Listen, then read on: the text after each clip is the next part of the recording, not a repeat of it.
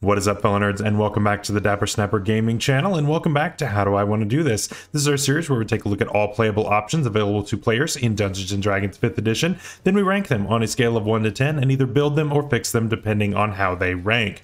Now, this week we are covering possibly one of the simplest subclasses in all of D&D. So this video might be a little short, but there's not really a whole lot to talk about today. But that's not necessarily a bad thing. We will get into that here in just a second, but before we do, make sure to leave a like on the video and subscribe if you haven't already. We are well on our way to 2,000 subscribers, and I'm really hoping to get there by the end of this year. I think we can get there, we're on track, but I need your help to get there. So please make sure you're subscribed, and of course, once you are, click the bell so you're notified when new videos are uploaded, and share the video with your friends. So the champion fighter is an interesting one because it gets a bad rap in the community for some reasons, and it gets a good rap from the rest of it, which is kind of a weird place to be.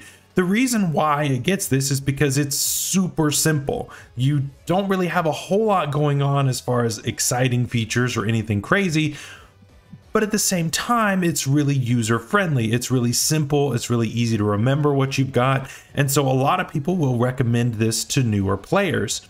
Is that a great idea? That's up to you, and we may be able to have a little bit more insight after we look at everything today. So let's go ahead and jump right in. Starting off at 3rd level, we get improved critical, and we now crit on a roll of a 19 or a 20 whenever we make an attack roll. This is obviously very good. We've gone from a 5% chance to a 10% chance, and no one is going to turn that down, especially with how many attacks you are going to be making as a fighter as you go throughout your career. That's only a good thing. I'm gonna give this a 9 out of 10. I mean, it's pretty fantastic being able to double your crit chance. There's nothing wrong with that. At level 7, we get Remarkable Athlete, and this actually gives us kind of a jack-of-all-trades-ish kind of thing, which is pretty awesome. We talked about that in detail when we talked about the Bard, which is up in the icon above right there. So with this, any kind of strength, dex, or constitution check that we make, we can add half our proficiency bonus if we don't already have proficiency. That's pretty cool. And in addition, whenever we make a running long jump, we can add a number of feet equal to our strength modifier to the distance that we can jump. Now, I've talked about how jumping is not that great in D&D, and I think it's kind of a wasted mechanic. And you see that kind of in 1 D&D, seeing how they've made jump an entire action now, rather than it just being a movement type of option. So they're kind of reworking that because it's not great in the current system, so that's not helpful. This also is, of course, a player's handbook subclass, so a lot of this kind of reads poorly because it's based on the old way of the game working. I assume that this will be the subclass that we see whenever they redo the warrior, either this or the battle master, I would imagine. And this one I would say will be reworked to be a little bit better in this sense to go along with that jump action. But as far as what we have right now, it's not the worst thing in the world to have this bonus. Definitely strength could come into play, especially when we're talking about things like grappling. Whenever you're making that athletics check, you could definitely give yourself a little bit of a bonus on that and be a better grappler. So that's not a bad option here. Although, since I'm critting on a 19 or 20, grappling probably isn't going to be my main focus because weapon attacks get that bonus, not any kind of unarmed strike. So I don't want to do that. I think that would end up being a little strange. So overall, you know, it ends up being a little bit less useful than it sounds on paper.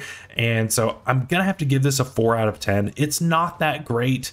And you're probably not going to use the long jump feature hardly at all, maybe a couple of times ever. And the other one will just gonna be nice, but it's just going to be kind of be a ribbon feature overall, to be honest. At level 10, we get additional fighting style, and it's exactly what it sounds like. You get an additional fighting style. So that's cool, right? Fighting styles are really nice. Obviously, you could also get them from feats, but this, of course, saves you a feat slot, which is good.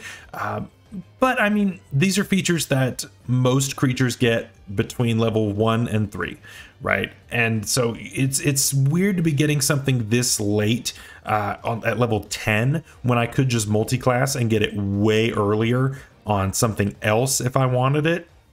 So that's a little unfortunate, but it is nice that it gives you the versatility to, if you wanted to have a melee and a ranged option, you could have the dueling fighting style and the archery fighting style. If you wanted to just boost your AC, defense is right there. Defense is always going to be a good thing, and you're most likely going to be wearing armor, so that's kind of a no-brainer as well. Or you could take one of the protector type of things and take protection or interception. There are plenty of options here, and I think that that's really, really useful overall. So I'm going to give this a 7 out of 10. Like I said, it's really late to be getting a second fighting style. I would have expected this at level 7 and something besides Remarkable Athlete, to be honest. But again, it's Player's Handbook. What are you going to do? At level 15, we get Superior Critical, and this allows us to crit on between an 18 and a 20, rather than the 19 that we've been enjoying up to this point. Yes, this is late, but I mean, now we have a 15% chance to crit. That's pretty awesome, and that's of course not counting advantage if we are to create a situation where we have advantage. That is not counting if you have Elven Accuracy going, because then your chances are ridiculous at that point. Yeah, you're going to be really good at critting, and that feels really good, right? That feels really, really awesome. I'm going to give this a 10 out of 10. Having that range of 18 to 20 on your crits is really awesome, and if you can knock something prone or just create some way to have a reliable advantage all the time, yeah, this is going to be absolutely nuts for you.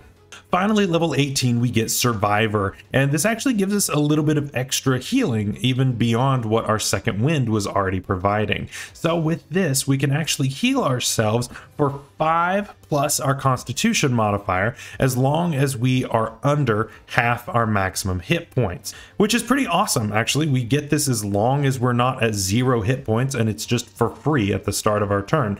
Healing is kind of difficult to find, especially, you know, just as somebody who's not a spellcaster. You're just getting probably 10 HP back. If you've maxed out your Constitution, you're getting 10 HP back at the start of each of your turns. I mean, if you're sitting in the back, you take one big hit and then you just hide for a couple of rounds, you're just regenerating health quickly, and that's you saving the spell slots of your friends. That's you making sure that your friends don't have to run over in and put themselves into a dangerous position to try to keep you up. There are plenty of ways that this actually is super helpful. Is it a lot of health? No. And that's kind of why I'm not going to give it a perfect score, because 10 HP at level 18 is not much. But it does add up over time when it's a constant heal that cannot be turned off, cannot be blocked. You can't counterspell this. It just happens. So for that reason, it's pretty good. I've got to give this an 8 out of 10. Free healing is never going to be a bad thing, especially when it means that you can have your friends save their really powerful spell slots to do other things. So what do we think of the Champion Fighter? You can definitely tell that this came from the Player's Handbook, because it is dead simple. It is one of the easiest to understand, one of the easiest to follow and keep track of, and that's not necessarily a bad thing. It being simple is the reason why I see this recommended to a lot of new players. There's not much going on in terms of flavor. You can make this any way you want it. This is a completely blank canvas for you to work with, which I think is a blessing in disguise. At the same time, when it comes to flavor built into the subclass, there is none. There is absolutely none. And that's also a difficult thing, because you don't really have a great solid direction of where to go with this because of how it's designed. And so at the same time, is it great for beginners? Because then they don't really have any idea of where to take this character. It's something that I've been thinking about a lot while I was preparing for this episode, and it's really difficult because mechanically it's pretty sound, but at the same time, it also kind of feels like you don't even have a subclass. It feels like it's just kind of built into the fighter class and you're just a fighter and that's it. So this one's really hard to rank. Mechanically speaking, I would say that it's an 8. I think it's good. I don't think it's as good as the Battlemaster, because again, you get so much versatility out of stuff like that. But at the same time, it does more than the Purple Dragon Knight, even in its simplicity. So we're sitting somewhere in the middle. I think mechanically it's an 8, but the flavor is dragging it down so hard.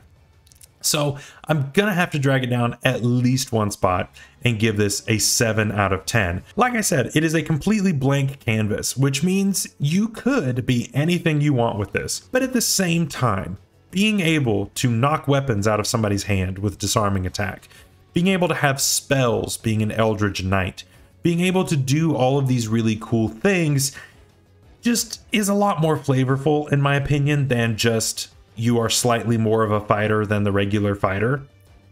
And I find that to be a little bit problematic. I know it's old. I know that they're going to rework it in 1D&D, and it definitely needs to be reworked to be more exciting. But at the same time, I feel like there definitely could be more to this in order to make it just a little bit more exciting. So mechanically, it's going to pass our test. And so we are going to be building one later this week, and we're going to see just how powerful we can make this very simple kit. So of course, if you haven't already, make sure to leave a like on the video and subscribe if you haven't, and we will see you later on this week. Until then, stay safe out there, stay healthy. We'll see you later. Bye-bye.